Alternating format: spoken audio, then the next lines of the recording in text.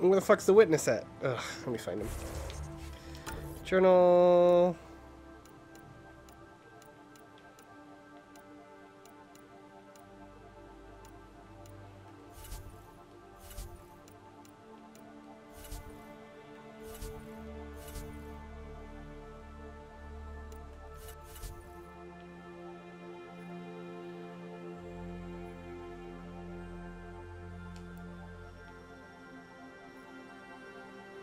Oh, there it is. Tram technicians, please report to the Hyperion coupling ends.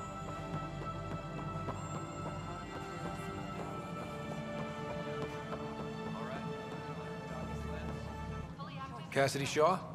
I'm Ryder. I'm looking into the Nilken murder case. Oh man, I thought that was over with. Have you heard the audio recording of their fight? Yes. I helped pull him off Chief Reynolds. You could see it in his eyes. He was gonna kill him. Then in the sandstorm, I had a pretty clear view of the Chief. He looked right at Nilken and shouted, "No." Then his chest burst open. I'll never forget it. The look on his face was pure shock. Did you see any cat in the vicinity? Nilken said so, but not that I could see. Still, the sandstorm was severe. Visibility wasn't great.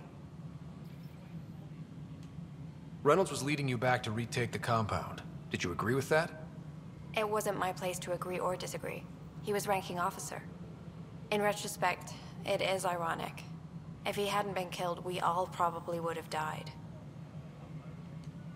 Did Nilken seem remorseful? I lost sight of Nilken in the turmoil. When we found him, he seemed in shock. He couldn't speak. He looked nauseated. Could have been guilt. The reality of the act sinking in.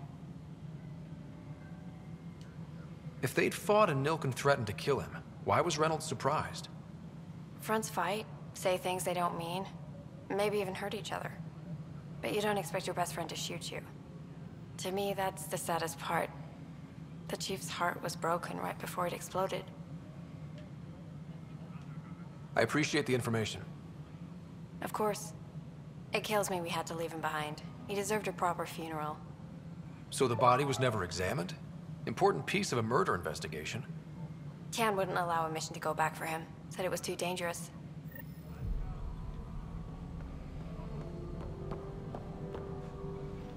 Well, I'm here, and holy shit, this looks gorgeous. This is gonna be an entirely new arc. All non-relevant repair requests are currently on hold until power coupling is complete.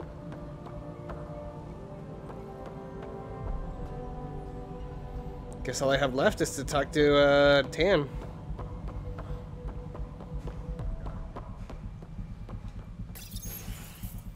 This is the planet where we landed. Habitat 7. It wasn't even close to livable. That's been true of every world we found. Ryder, we were discussing your next expedition. I thought it didn't measure up as Pathfinder. Director Addison keeps her own counsel. I keep mine. And when you disagree? I oversee the entire initiative, and I have decided to give you a chance to prove yourself. To that end, the Scourge dealt us a serious blow. Whatever it is, our scientists theorize it's not natural. An artificial energy cloud? It wasn't here when we left the Milky Way, yet it rendered all the golden worlds unlivable. Then there's the aliens you ran into, the Ket. They're obsessed with alien structures we found scattered around the cluster. They'll do anything to prevent others from accessing them. It seems murder isn't exclusive to the Milky Way. And now the challenge is to settle a world in spite of all that. This one here, Eos. How? You need to increase the viability of the planet so we can establish an outpost. Then we can bring more colonists out of stasis. The more colonists we have, the more resources we can gather to support the Nexus. Everything depends on it. There are 6 worlds we hope to settle. Okay, but you said every planet you found is unlivable. So, how do I... A good Pathfinder would relish the challenge of solving it. Right. I think I should go check on things. And if I fail, I guess it's no sweat off your back, right? You'll just look for another Pathfinder? Placing bets on people is part of my job. Some of them pay off. Others... The way I see it, you need me. If I pull this off, maybe you'll look like the leader you pretend to be. But first, you have to succeed at being the Pathfinder you pretend to be. Dang. Dang. Where's my no, ship? I have nothing. They're prepping it now in the docking bay. The coordinates for EOS will be in the computer.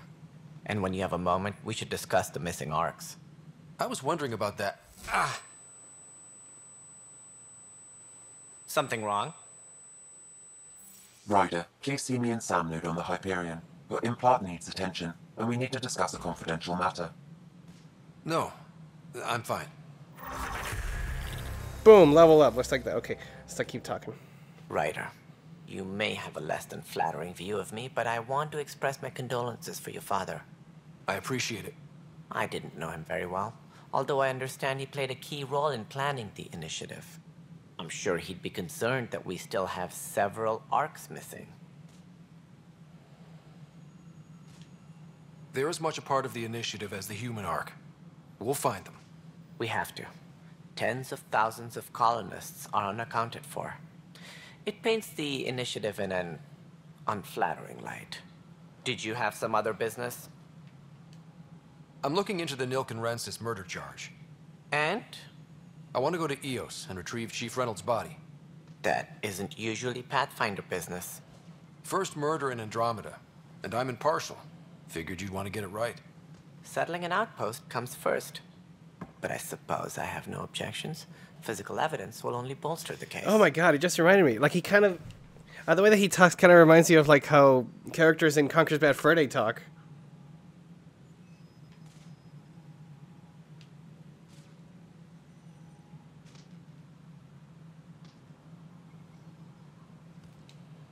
The more certain we can be, the better.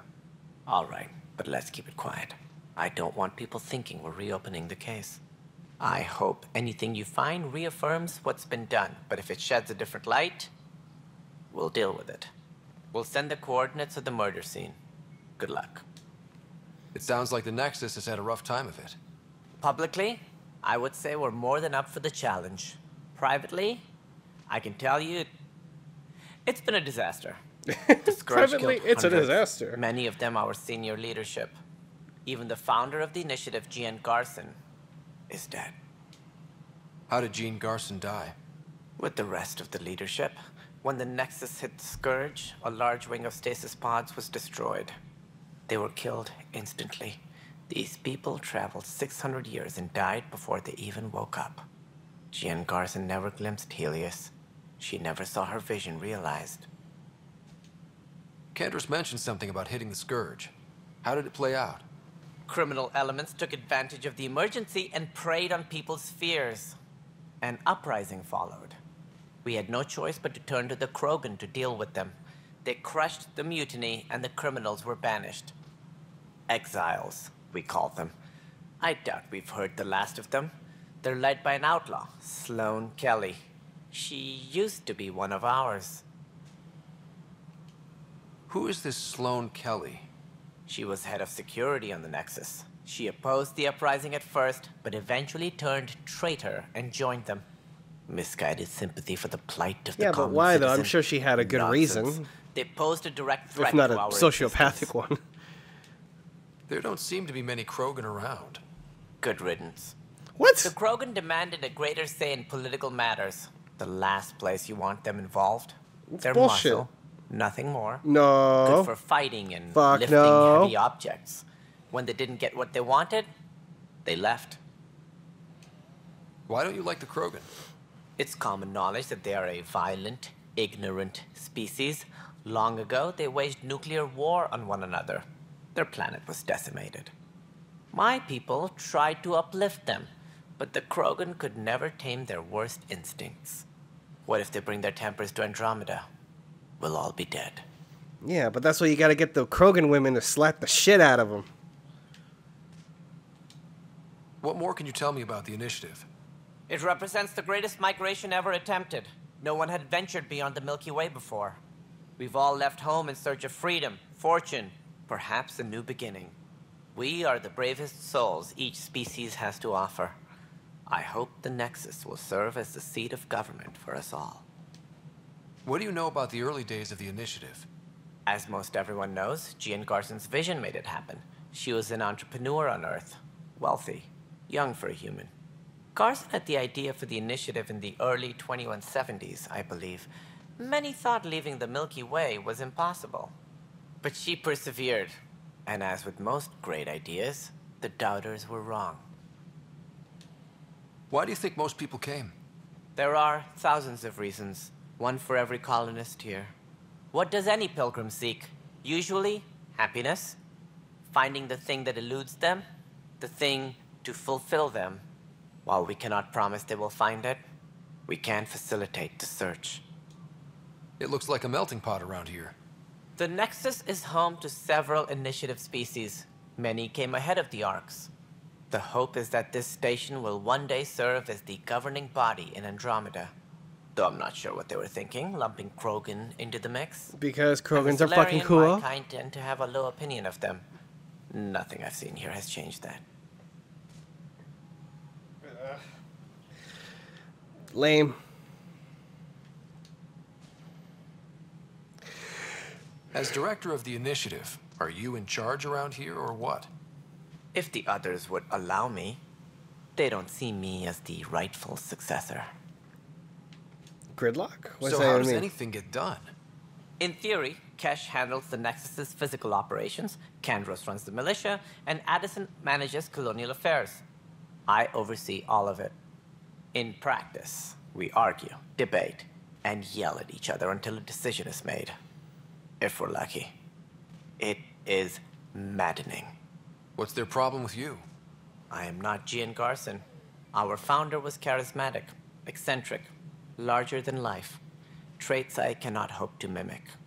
She and her inner circle perished in the Scourge, some at the hands of the Exiles, some never made it out of stasis. I was deputy assistant for revenue management. Then all 7 leaders above me died. I was next in line for the role. So, you're an accountant? Don't let that fool you. We are all capable of more than we know. When I was young, I was fascinated by the idea of exploring space. Life had its detours, and I went a different direction. Then I heard about the initiative, and saw my chance to try the path not taken. While I may not be setting foot on new worlds, my authority can ensure that you do. Right. Sorry. Any more information you can give me on the missing arcs? No, and that is the distressing part. The Asari, Turian, and Solarian arcs are completely unaccounted for. If they had the same problems with the Scourge that we did, I fear the worst. Should you find any clues, please investigate. Without the other arcs, the promise of the initiative can never be fulfilled. Are there any other arcs we should expect? We had hoped Quarians would be part of the first wave. But before departure in 2185, we got word they had technical problems with their ship. It seems they're also bringing along Drell, Hanar, and other species as well. Managing all of their biological needs caused complications. We won't see them for some time to come. What do I need to consider in making a planet viable? Assuming the planet supports life, an outpost is critical.